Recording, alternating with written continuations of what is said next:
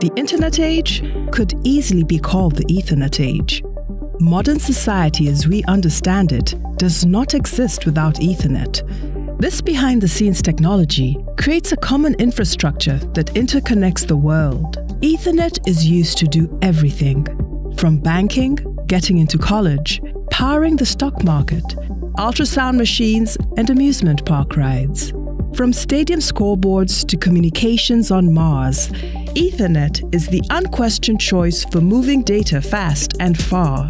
Pulling back the curtain on this hidden technology is Intel principal engineer Douglas Boom. Douglas has garnered over 20 patents and is the winner of the prestigious Intel Achievement Award.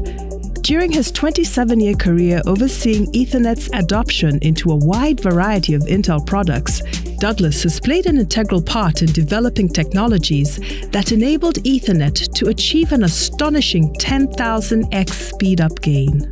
His work has been used everywhere Intel Ethernet has gone. Ethernet is the data interconnect of the world, and it's not even close to done yet. This is Architecture All Access. I'm Douglas Boom, and this is Architecture All Access Ethernet. One computer alone is a very powerful thing, but more of them working together is exponentially powerful. Ethernet solves the problem of getting data to and from the CPU so it has something to do. In the oldest days, you literally had to walk the data around from machine to machine, euphemistically called sneakernet. Feeding the computer things to do was the first real usage of PC communications in general. Serial buses, phone line style modems, all of these had uses in the early days, but had limitations and challenges that left the market open for new ideas. Ethernet promised interoperability over distances and a framework to grow to new speeds and features while still staying backwards compatible. Once there was a dependable way to share data, a PC wasn't something that just sat on your desk. It was a gateway to information from across the globe. Ethernet itself is really several technology subsystems working together to move the data. Starting from the host CPU, it goes over bus to the Ethernet Media Access Controller, or MAC. The original role of the MAC was to slice digital data into chunks so that the network could understand and deal with it. New functionality beyond slicing has been added over time, making it into what is called an Ethernet controller. Much like facial tissue is known commonly by a brand name, it's still commonly called a MAC. But controller is more accurate. For speed, I'll be using MAC, but think controller. From the MAC, it goes to the physical layer, or the PHY. The PHY is the hard-working part that takes the digital stream and makes it into a form that can move over the physical medium. Typically an analog piece, the PHY is the part you plug into. How do these PHYs know what speed to talk to each other? Something called auto-negotiation, or AN. AN is a highest common denominator style exchange where each side says what they can do and separately arrive at the same answer. With AN, you can support multiple speeds like 100 meg, 1 gig, 10 gig, and on up. But without it, you can only use forced speeds, which is just one speed. Using the force is a long time ago for Ethernet too. The line signaling methods were once what defined Ethernet, but now Ethernet's more about the frame. The frame is what the MAC does to the data. Just like sending a letter via the post, there needs to be information on where the data is going, where it came from, how big it is, what the package contains. The Ethernet frame has the same thing. Destination address is where it's going to. The source address is where it's coming from, in case they want to reply. And the size type field describes the frame in terms of how much to expect. In a raw frame, the size is provided. When it's a type, it will tell the user of the packet how to deconstruct the rest of the packet. That rest of the packet is called the payload, and it's like an envelope inside of the envelope. For example, your average internet packet has its own type. By saying this in the type field, information like the size is at a known location in the payload. Bringing up the rear of the Ethernet frame is the CRC field, a checksum to make sure the data is intact and wasn't damaged along the journey.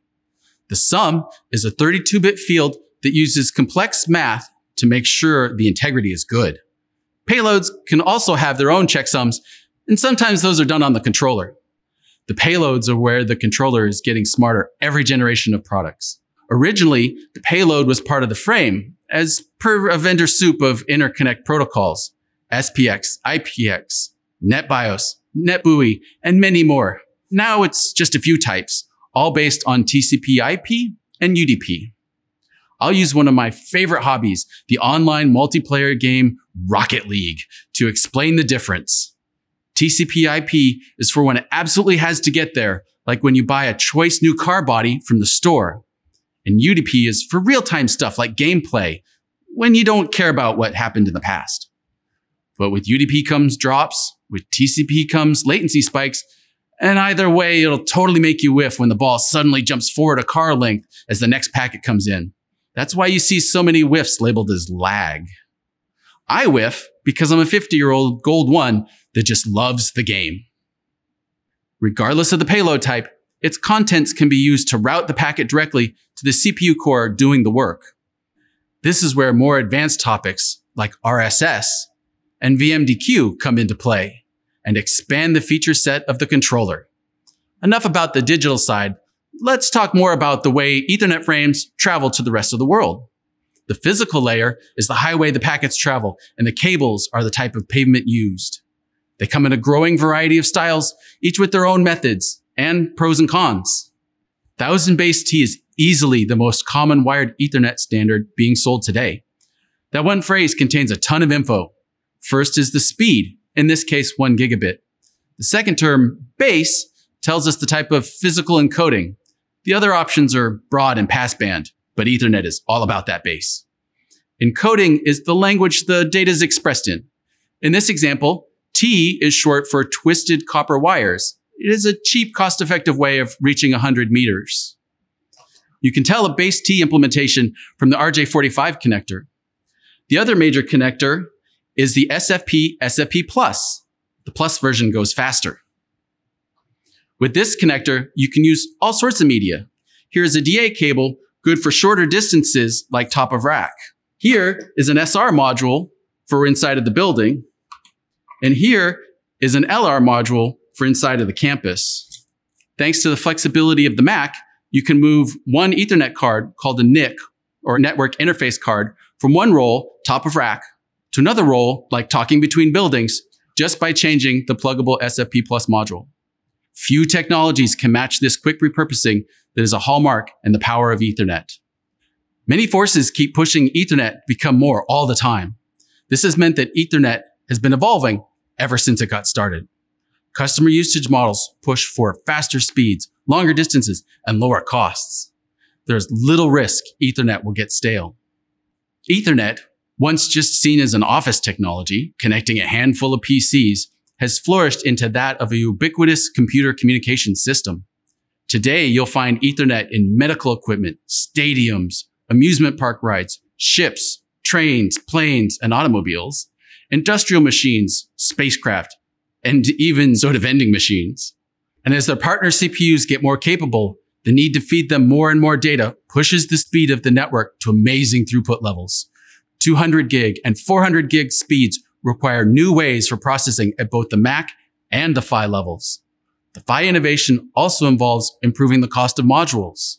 Silicon photonics allows for cost-effective optical modules at faster speeds. On the controller side, workload routing is getting into a whole new level with the infrastructure processing unit, or IPU. You don't just move packets, you move application data at a level the application doesn't see. That's a whole topic in and of itself, but it shows the future continues to be bright for Ethernet.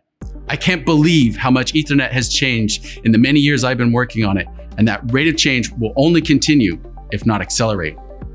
Thanks for joining me in this Architecture All Access episode about Ethernet.